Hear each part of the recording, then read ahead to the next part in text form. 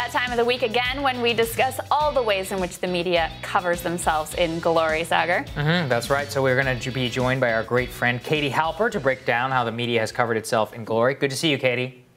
Hi, you guys too. Absolutely. So, of course, we have to focus on traditional great friends of our show, MSNBC, Rachel Maddow and Nicole Wallace, and their just absolutely ridiculous reactions to the DNC and its coverage. Let's just take a listen, and I want to get your reaction. President Obama's speech tonight slayed me. I'm sure people have different opinions about it because it's a different kind of thing from him, but his warnings that we could potentially be at the end of American democracy scared me, and I found upsetting and hard to watch, but just powerful stuff. Yeah. Absolutely. No, I first of all, I'd just like to co-sign everything that Rachel Maddow just said, because I agree. What did you make of that, Katie? We got that. Joy Reid. We had Nicole Wallace repeatedly saying, oh, my God, he acted like a president. It was so amazing. Like, literally almost in tears. Yeah. Almost in tears. I know. I mean, first of all, slayed me. You couldn't take that out of, like, the blue check handbook anymore. Does that mean they should call him, like, Slay King, I guess? Yes. And then I love the way Maddow pretends like she just heard that idea that this could be the end of democracy as we know it. And she's like, what he said, that just really scared me. It's like, you say this on every episode of your show. Night of your show. And now you're pretending, and now you're pretending you had this real aha moment, this realization of what's at stake, when literally that's the premise of every episode of your show. I mean, I always joke on this show, right? We were talking about the walls closing in, like the slowest moving walls ever.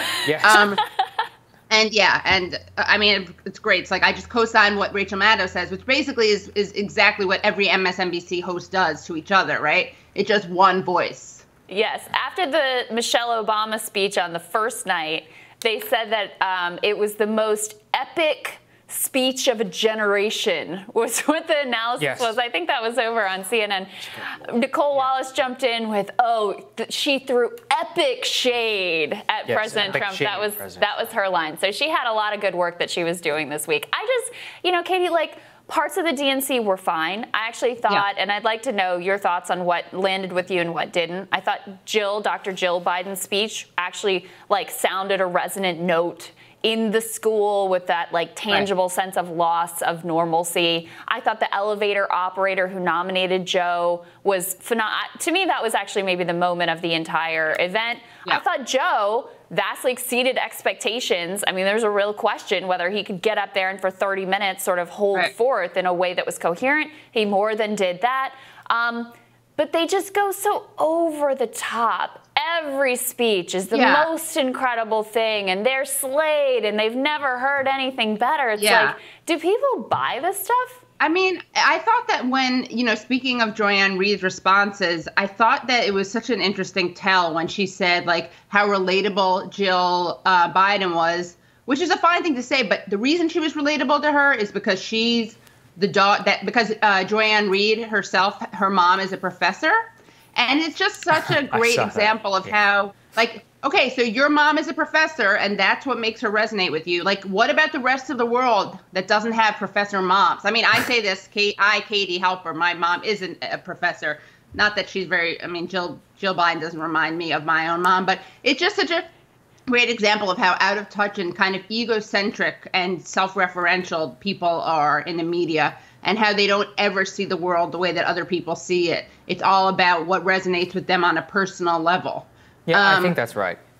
Yeah. And I mean, one of the things that Krystal and I really observed, and Matt Stoll actually even crystallized this, he was like, it just seems like the DNC wants to be MSNBC. They want to make MSNBC president. That's kind of what came through, and it's just there seems to be such a feedback loop between the two groups. I mean, feedback loop, and to give you a perfect example, the guy John Meacham, a historian who is always on Morning Joe, wrote Joe Biden's speech. He was the whole soul of America. That's the title of his book, and got more speaking time, I think, than Bernie Sanders. But who else could they invite to channel Dr. Martin Luther King? To be fair, he was just the perfect. He spoke right through him. Right. I mean, I couldn't get over how I just was waiting for Henry Kissinger or maybe John Birch to be brought back from the dead to be able to address the DNC. And I was just thinking is that I think Steve Bannon should be welcomed into the resistance. And what he should do, if he's smart, he's going to pretend that he's stealing money from the Build the Wall project for like his own personal gain. He should pretend that that is a part of the resistance. Right. And he was trying to challenge Trump's wall. And then I bet he'd have a speaking spot at the DNC. Oh, totally. Oh, and an MSNBC slot too. That's a regular one. Yeah. Brilliant idea. There was this little moment that I caught. They had former Surgeon General Vivek Murthy on last night, and his chyron, where they say who he is, it said he was educated at Yale. And I was like, oh my God. Why would you? Like, it was just a little thing, but I was like, why would you do that? Right. Why? But I think it speaks to this, like, his voice is amazing. I think it speaks to, though, this real realignment, and it is the MSNBC realignment of the party. They've chosen this affluent, upper middle class suburbanite as like their dream voter. And so when you put up there like the official credential, you know, the Ivy League credential that they all aspire to for their kids or whatever, then that's very validating for them. I just thought it was such an interesting little tell.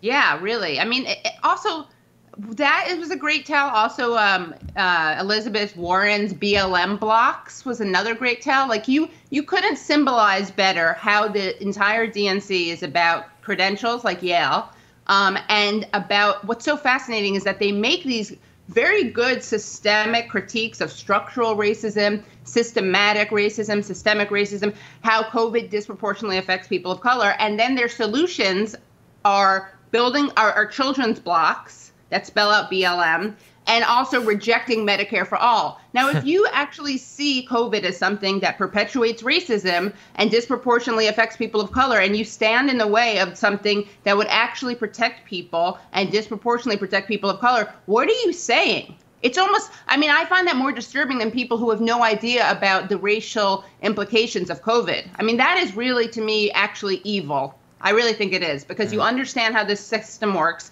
You claim to stand in solidarity and to advocate for the people who are affected by it. And your claim is that you are challenging the systemic racism. But what are you doing? You're literally calling it out and standing in the way of actual legislation that could ameliorate this. And your solution is, again, building blocks, building back better. I just realized I gave them some more alliteration that means nothing that they can incorporate into their motto. And it's just, I mean, it's amazing. It's systemic problems and symbolic solutions.